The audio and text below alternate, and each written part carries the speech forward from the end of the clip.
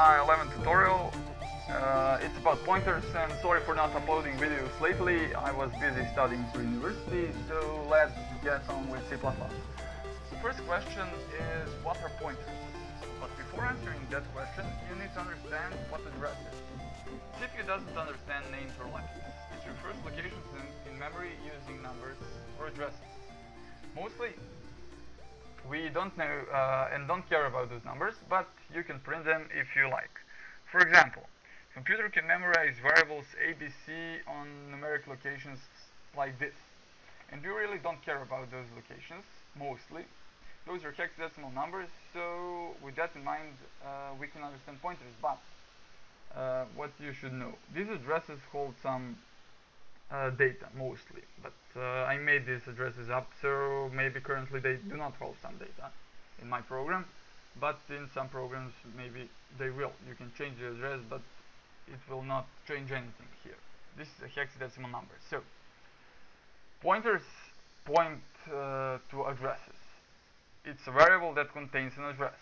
Although most variables contain some useful info, like some numbers if you declare it type integer or double, and we use those numbers in programs and variables.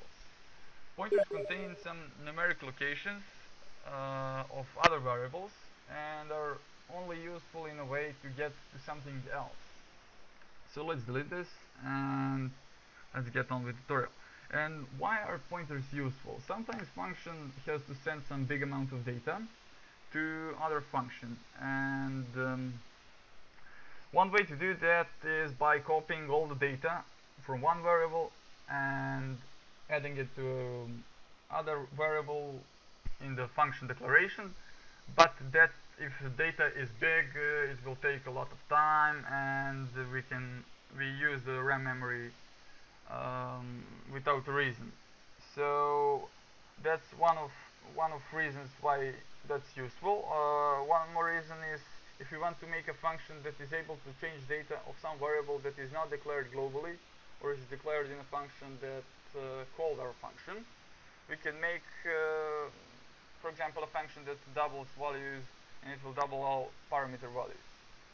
So there are also other ways of using pointers, but we won't go deeper for now. So to declare a pointer, we should type something like this. So type, data type of the variable we want to point to, and asterisk and name of pointer.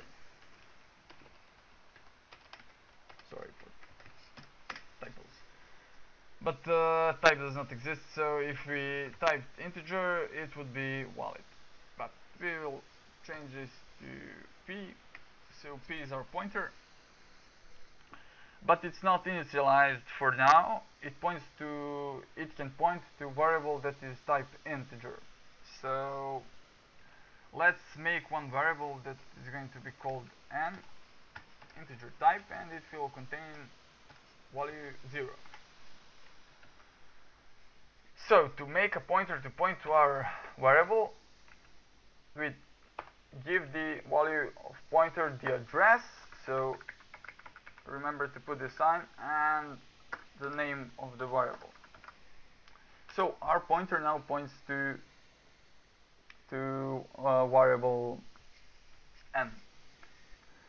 And if you try to show the value of pointers, most likely we will get an address.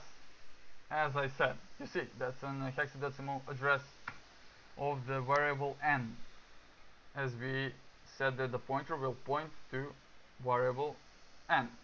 This means to get the address of variable n. If you type something else here, for example, let's make a variable b equal to 10,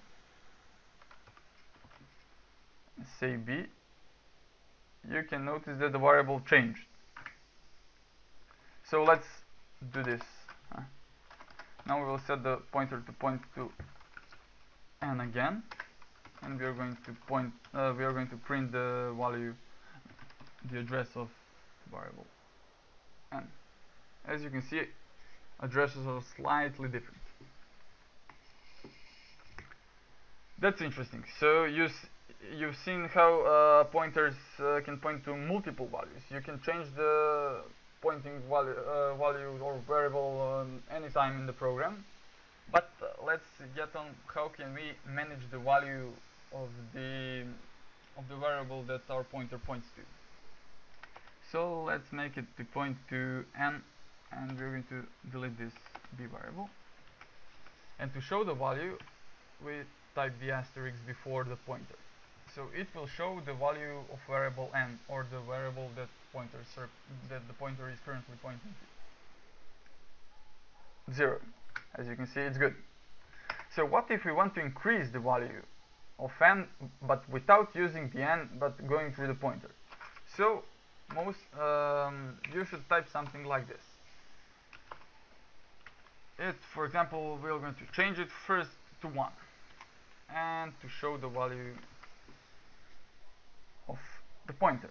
But maybe you're going to say, hey, I changed the value of p, not of variable n. But that's not true. If we type here the n, you're going to see that we changed the variable n. As you can see, 0, 1. It works. Now let's add some value to our variable n through a pointer. So we're going to add 10 to the current value of our variable and print the variable. As you can see, 0, 1, 11. So 0 here, n is 0.